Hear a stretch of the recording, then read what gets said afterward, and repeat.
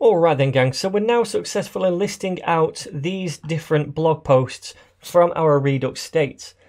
But if we click on one of these, then we still get that dummy content, and ideally we want to tackle this problem so that we receive the actual data from the state, again, instead of that JSON fake REST API.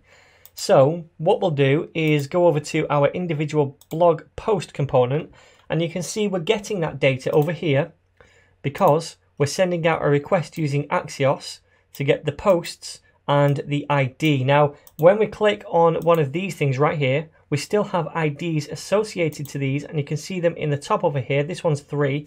So it's going out and it's requesting that from JSON placeholder.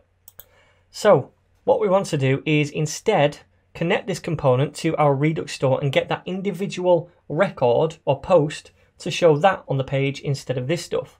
So again, let's delete the component did mount. We don't need that anymore, and the state. Let's get rid of both of those. Now then, we've already seen how we can connect a component to Redux. We just import, first of all, connect from, and then it's react-redux. And then down here, we want to use that higher order component. It's a function which returns a higher order component and wraps our post component. Then we need to create the function to map our state to props. So we'll say const and then map state to props. We're taking the state right here. And inside that function, this is where we want to grab that single individual record. Now, how can we do that? Well, right here, we can take a second parameter. And I'm going to call this own props. And this refers to the props of this component right here before we attach the additional props from the Redux store. So our own props right here, they are going to contain information about the route, and we can grab the ID from the route. Then what we can do is use that ID to find the particular blog that we want to connect to from the state on the store. Does that make sense? So first of all, let's use those props to grab the ID. So I'll say let ID equal to own props, then .match, then .params, and this is where we get information about the route parameters. Remember, we covered those in a previous tutorial. The route parameter that we want is called post ID. And remember, it's called that because inside our app.js right here, we call it post ID right here when we set up the route. So we're grabbing that right now, whether it's 1, 2, or 3, and we're storing it in this ID over here. So now we have it, what we can do is return the object. And remember, inside here is what we want to apply to our props for this component. We want an individual post, and that is going to be equal to the state that we receive from the Redux store, this thing, yeah? .posts. Then what we want to do is find one individual post. So we'll use the find method to do that. This is a normal JavaScript method. Now inside here, what we're going to do is check if the post, that ID is equal to the ID of these things right here. So this is going to cycle through the posts on the state object, and it's going to look at the ID of each one.